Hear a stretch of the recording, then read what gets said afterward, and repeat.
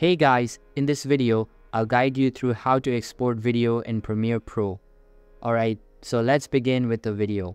First, navigate to the File menu and scroll down to Command and M if you're on a Mac. This will also bring up the Export menu.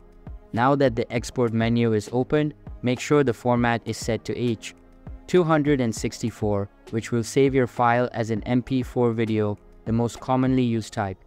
For the preset, select Match Source Adaptive High Bitrate. This will ensure that your video is exported with the highest quality. Next, click on the blue file name next to Output Name. This will open an Explorer window where you can change the file name and choose where you want maximum depth. Also, make sure Use Maximum Render Quality is checked.